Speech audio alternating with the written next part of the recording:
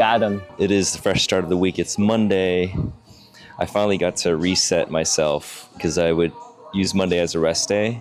But now I'm starting my day one, well, chest and back, first start of the week. It's week 8. We're doing chest and back. Lately, I've been thinking about changing my program a little bit because I really like chest and back.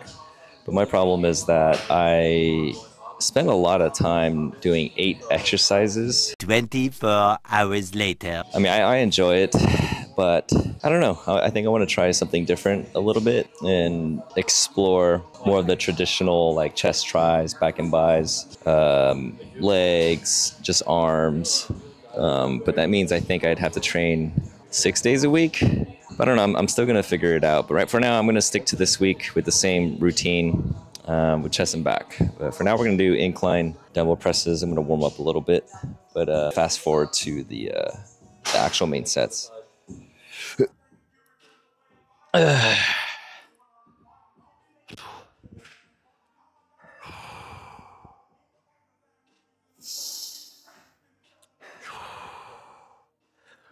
right. Second set, as I mentioned, I'm doing a more slow control, eccentric, but coming down slowly, hold on the stretch, and then explode.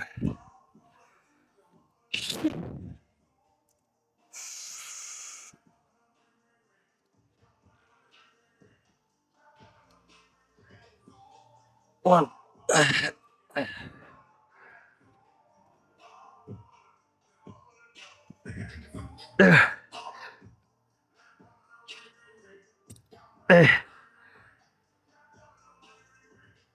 4.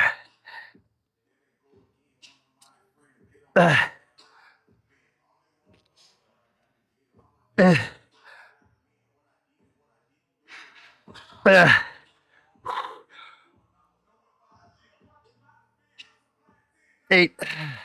Come on.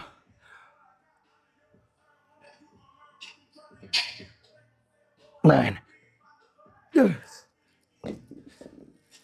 Whew.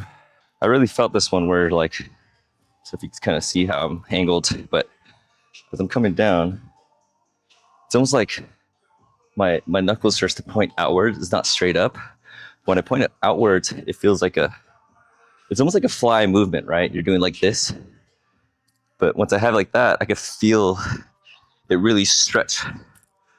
Versus when I'm up here, I don't feel that stretch. But if I'm here, ooh, highly recommend doing that where your knuckles, once you reach to that down point, it tends to point outwards. Stretch it and hold it, and you'll feel that stretch and it explode. Ooh. That was nice. Yeah, I was getting a little carried away of like wanting to increase my weights, like pretty much just jump and try to do heavier because I was doing 85s for 8 reps, but I noticed I was more like sloppy with it, and I feel like I'm not getting the muscle, not targeting the exact muscle that I want, which is the upper chest. So yeah, honestly, I'm glad that I'm dropping back the weight and putting more emphasis and control on the upper pec. All right.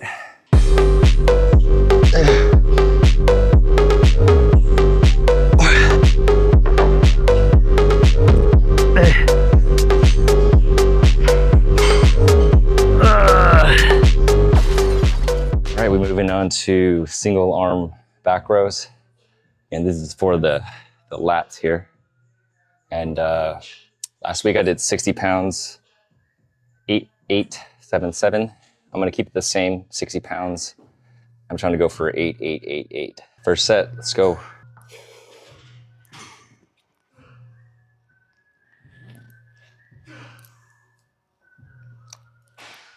Two.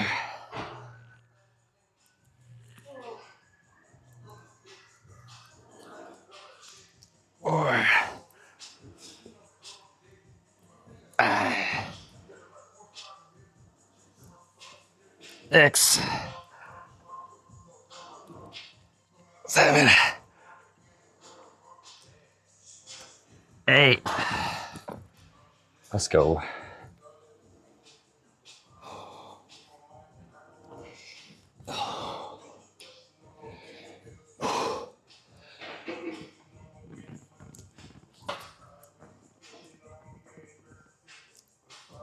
Six.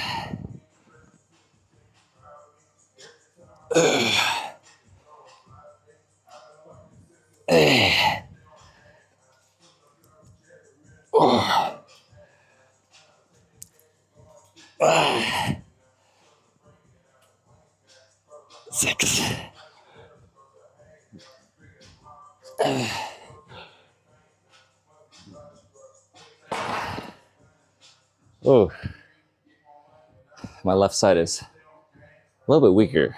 My last 8 didn't feel so good. I feel like I'm finding different ways to speed up the vlog, but also be able to talk and, share my thoughts when I feel like it. But over time, it almost feels like there's not much to talk about except the same thing about form, how's my reps, what's the weights. I want to make it more also engaging and just like entertaining. Sometimes it doesn't have to always be a ton of information. So, I think I'm going to start, it's going to be a little different. I mean, you're going to see it, but I'm probably going to just show you guys my first set for every workout. And then it'll be, I'll make the workout cinematic. Yeah, so I hit 8, but for now, I'm going to make this cinematic.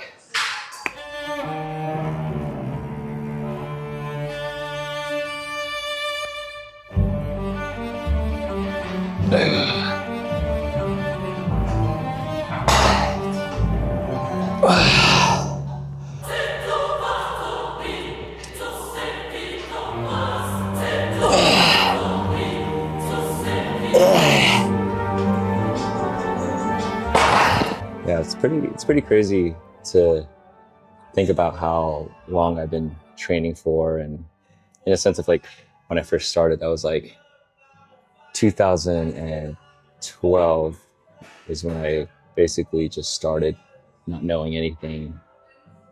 Like the only way I was able to love it so much was because I had a random friend that was just like, hey, like come train with me. We're gonna do like, the chest and tries, back and bis, the typical traditional bodybuilder workout. And like, I've never done anything like it before. And then I also took pre-workout for the first time. And oh my gosh, I remember like, feeling that itchy feeling, and I'm just like, oh, I'm like so focused. And then from that point, it was just like, yo, like, I love this. This is amazing. Like, so for those who are new into fitness, or even who are currently doing it, and maybe you're losing a little inspiration because maybe you don't know what you're doing, you're just kind of learning online. Having a workout partner that knows what he's doing and you're able to kind of follow along, you'll start to understand it better, and it'll feel really good when you do a killer workout. Not to say that you can't do it alone. For an example, I would say it's like you don't know how to play basketball, and how do you learn? You have someone teach you. They really, hey, come play. Like, I'll teach you as we go. Versus just like watching it from the outside, trying to analyze. Like, wait, what? That's a 3-pointer. Oh, that's a foul. Oh, that's a travel. Like, it's hard for you to grasp really like what it's like to really to play the game, to really know the game. So I kind of think the same as like bodybuilding. It's like you kind of just don't know what you're doing. You're starting off just like trying different machines, but going through the motions, like, yeah, you feel the burn, but maybe you're not really feeling the intensity because you don't know exactly what you're doing. I highly recommend finding a training partner, someone that you just meet in the gym, and they're just like, hey, yeah, like, can I work with you, in your program? And some people are like, yeah. I've had literally about 2, 3, 4 people do that to me. And I was like, yeah, dude, tag along and like, let's train. And then the moment they finish training with me, they're like, yo, like, I never work out like this. This is amazing. And then they pretty much start being consistent over time. So I think it's a cool way to get inspiration when you first start. But once you get the hang of it, you'll pretty much love the gym, being solo or with a partner. Doesn't matter. But yeah, it's my little 2 cents. On to flat bench barbell press. We're doing 5x5. Again, this is more powerlifting style. I like to include some strength at least. I did a plate in a 35, which is 205 pounds. So and I did 5x5s completely. So this week I need to increase.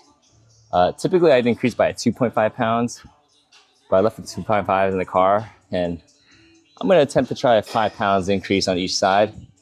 So we're gonna be doing 215 and see how, I'm gonna see how it feels, because if it's a little too heavy, then I might have to drop it, or I might just stick to like 3 reps, 5 sets of 3, we'll see.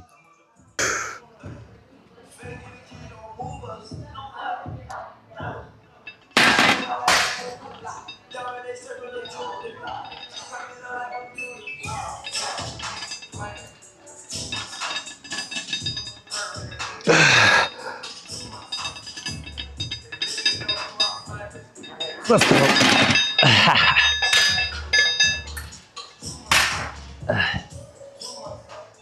Got him. That last one was risky. Yeah, I thought I was only gonna do 3, but I felt pretty strong.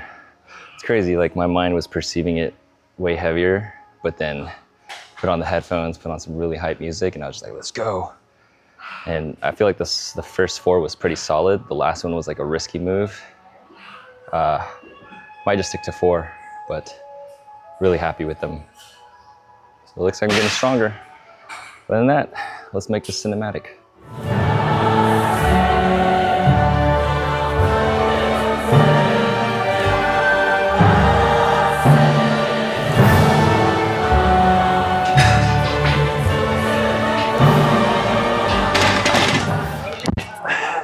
It's crazy. I literally just decided to switch it up mid-workout in terms of why I'm always taking long is because I'm doing 4 chest workouts and 4 back workouts, and I'm not supersetting them. So yeah, it's gonna take a long time. And then, I don't know, for some reason I just decided to look into Arnold's chest and back workout. I just Googled it just to see like what he did, and it made it clear that he actually supersetted all of those workouts. That's why he was able to finish really fast, but also he did really high intensity, pretty much no resting. But typically, yeah, I think I'm gonna start doing supersets with my workouts. It's gonna be more fast and efficient, so it's gonna be exciting. Bow. We're gonna be doing 50 pounds, 12 reps, 12 rep range, doing 4 sets of these. Let's go.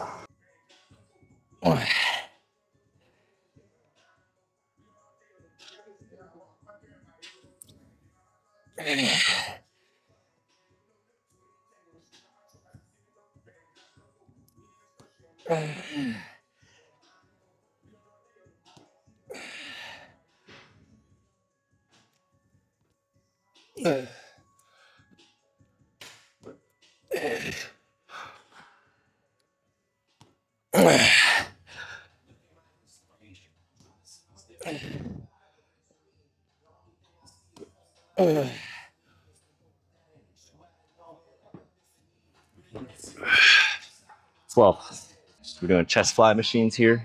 4 sets of 10 to 15 reps. Let's see what we can do here. I haven't done this machine in a while, but I'm incorporating them back. Let's get it going.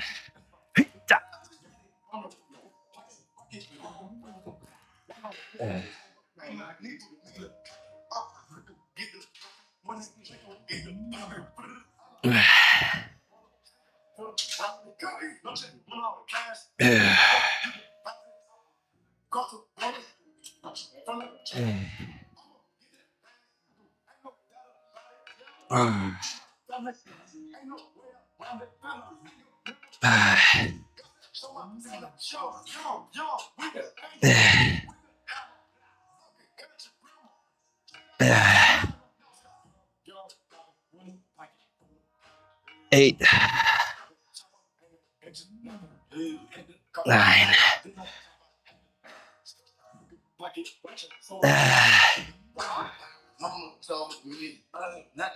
11, 12, 13, 14. Come on.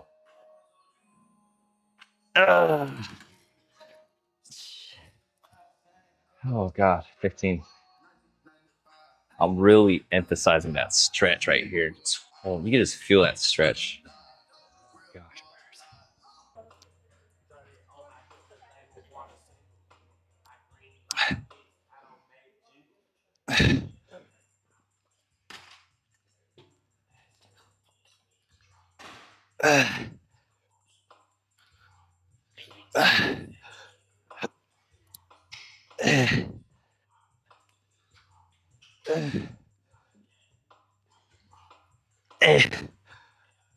Come on.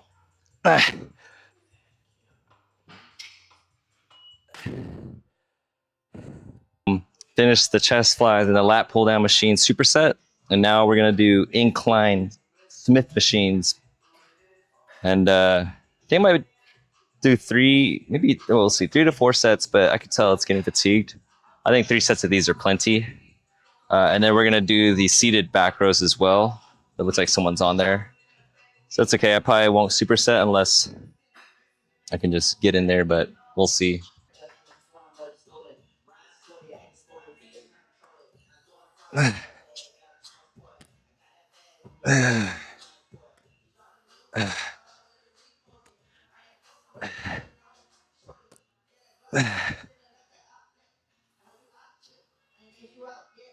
Nine.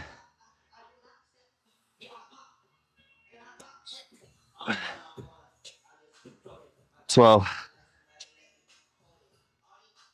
13. Holy crap. 14. 15. 16. Oh.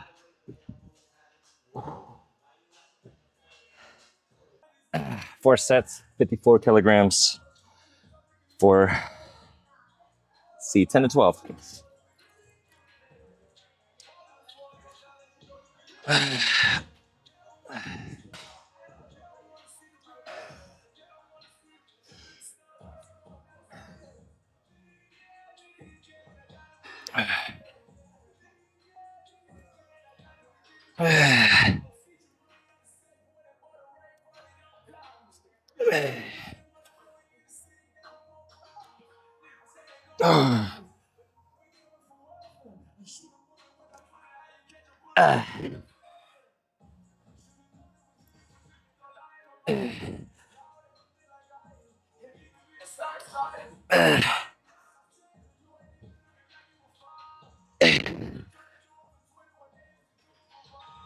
Nine.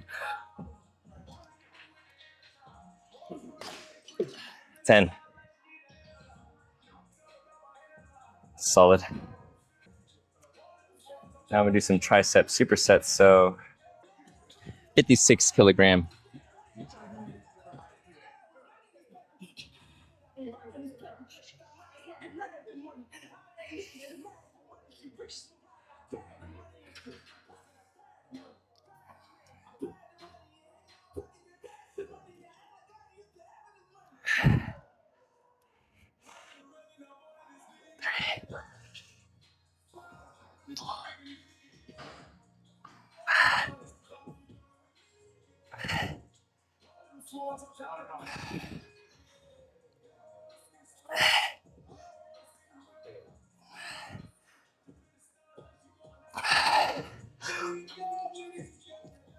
Eleven.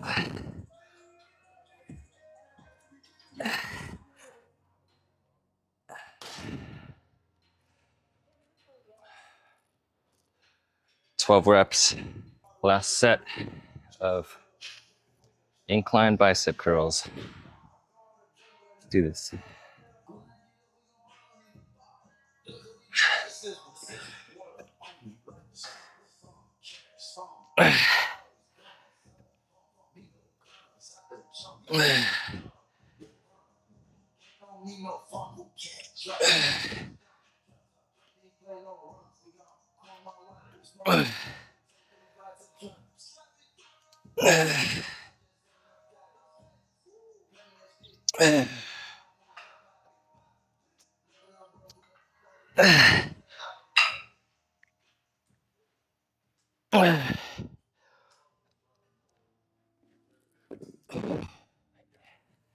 Eight reps, 35 pounds. Pretty good. Almost done.